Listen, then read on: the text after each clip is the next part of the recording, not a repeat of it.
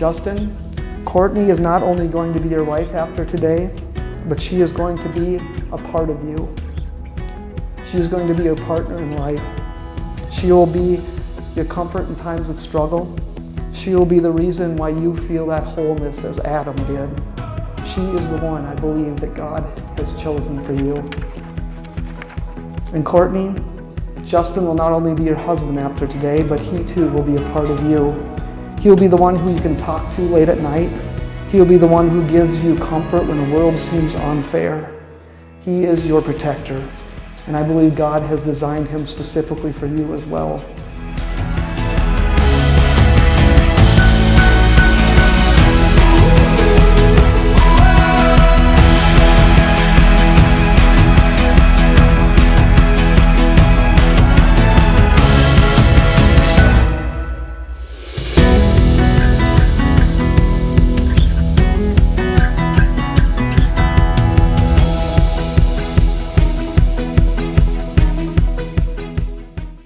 Justin Charles Ledger.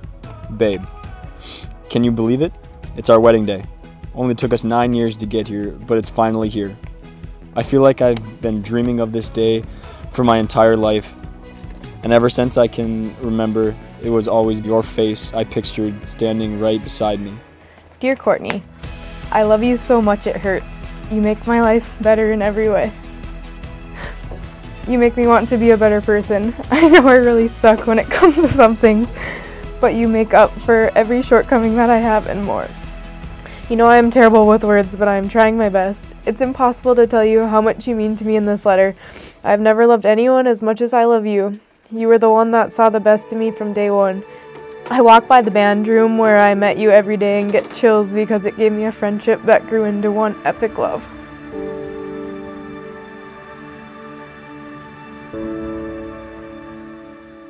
This is a long time ago. I think Courtney was maybe 4 years old, somewhere in there. And just Courtney and I are running over to visit her aunt, and we're driving through the little town of Frazee, Minnesota.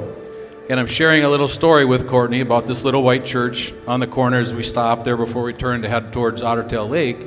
And basically explaining to her that one of her mom's friends from college got married there, and we had known each other, and we got together at the wedding. We kind of started dating, and eventually we got married, and someday in a beautiful little church like that, Courtney will find her own man, and they'll get married, and it'll be happily ever after, and they'll move on. And we started to drive away, and my little girl's bawling in the back seat. And so I stopped, pulled the car over, and I said, "Courtney, what's the matter?" And she said, "But Dad, I want to marry you." So once I got a chance to explain it to her that that's not exactly how it works, but it's a nice sentiment to hear from your daughter. I thought someday you'll meet that man, and I thought she did. He's very much like me. I mean, he's tall, both fairly tall. Good looking, right? Sorry. And we're both very athletic, for those of you that know me. But above all, I know that he loves her as much as we do, and we're very happy to have Justin part of the family. So once again, thank you and congratulations.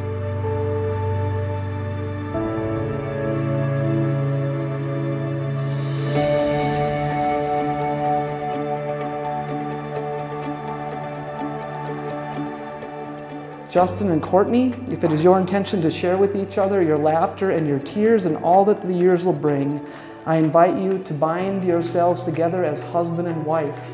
Would you please face one another and join hands as you share the vows that you have chosen for this day? I, Justin, take you, Courtney, to be my wife. I, Courtney, take you, Justin, to be my husband. I promise to be true to you in good times and in bad. In sickness and in health, I will love you and honor you all the days of my life. I will love you and honor you all the days of my life. Now, with the blessings of God, all the family and friends who are present, by the authority vested in me by the state of North Dakota, I pronounce you husband and wife. Justin, you may kiss the bride. It is my privilege to present to you this day in marriage, Mr. and Mrs. Ledger. You, yeah.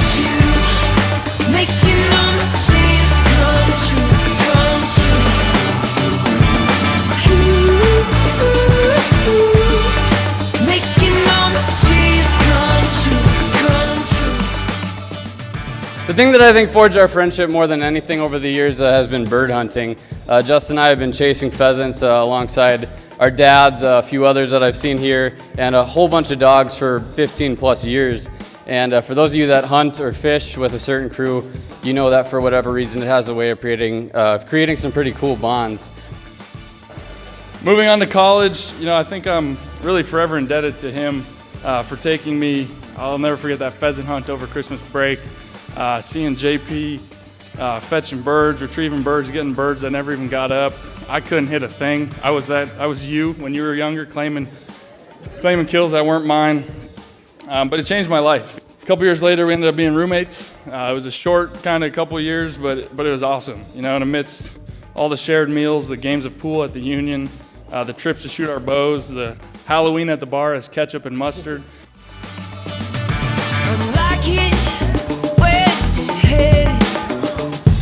It's almost heaven.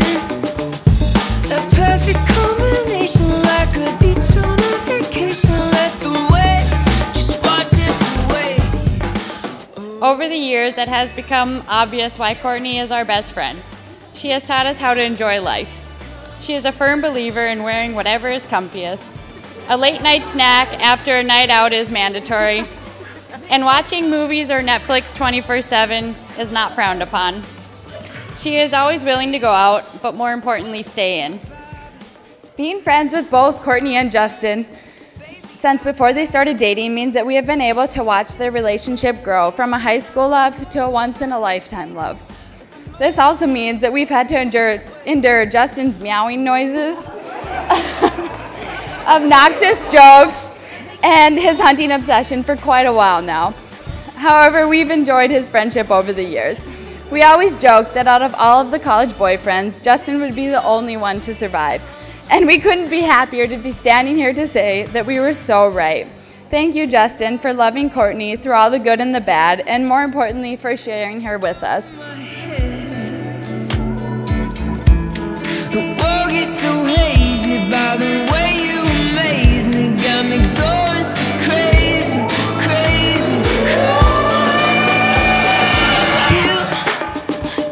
you, making all my dreams come true. As for Courtney, I've really only known her since these two started dating, which was, only roughly a decade ago. But probably within their first year of dating, I remember thinking that these two are about as perfect as you can get for one another, which factually didn't make sense. You look at Courtney, she's pretty. Justin, a fair bit less pretty. Courtney's an A student, Justin's in that low C, maybe a B- range. But in the only way that really matters, they were, they are, and I think they forever will be perfectly compatible.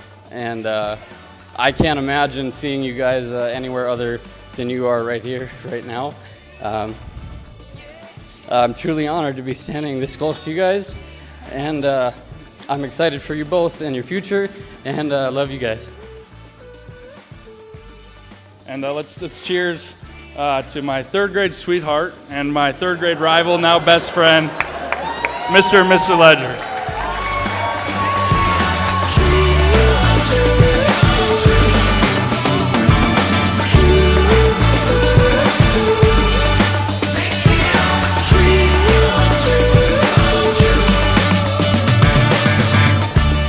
Justin and Courtney, by the promises before God and the presence of this congregation, have bound themselves together as husband and wife.